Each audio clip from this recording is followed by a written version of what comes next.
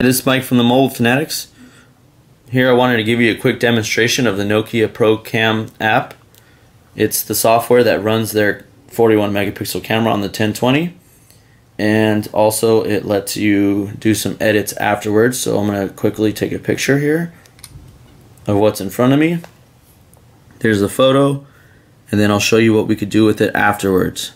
Go ahead and tap on the Pro Camera software. So now it brings up the photo. Here's the options that I have. I could share it, get some picture info, go back to the camera, reframe, and delete. So first we'll take a look at what we could zoom into.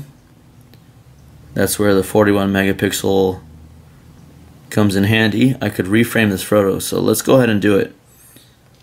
Here you could zoom in and out, you could rotate the image, and let's say I want to bring it down to one of these toys right here.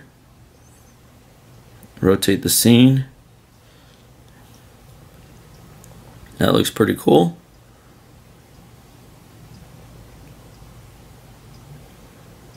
Let's go ahead and reframe it. So we'll hit save. And now we have a new photo. So now it's going to let me share it. I can share it with my social networks, send a message, whatever.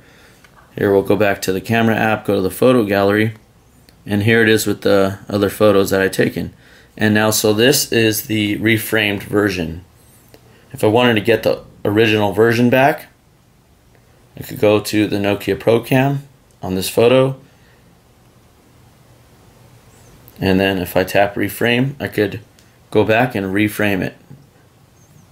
Pretty cool. Let's say I want to reframe a different version of it after I already shared the other version.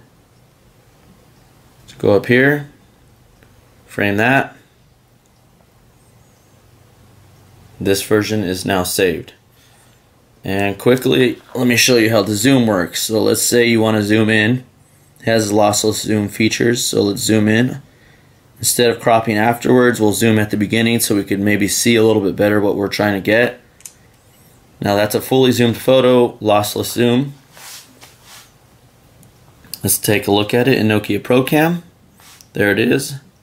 What the phone software does actually is let you, even when you zoom in, it's going to capture the whole entire image like it wasn't zoomed. So we could use it later in the 41 megapixel glory. Or you know what, it's actually 38. But we'll go into that later. So you go to reframe again, and as you can see, I could zoom back out and have the full photo in all its glory. So there you have it. That's a Nokia Pro Cam software you could use for reframing your photo. And again, that's the whole point of the 41 megapixel sensor in the Nokia Lumia 1020.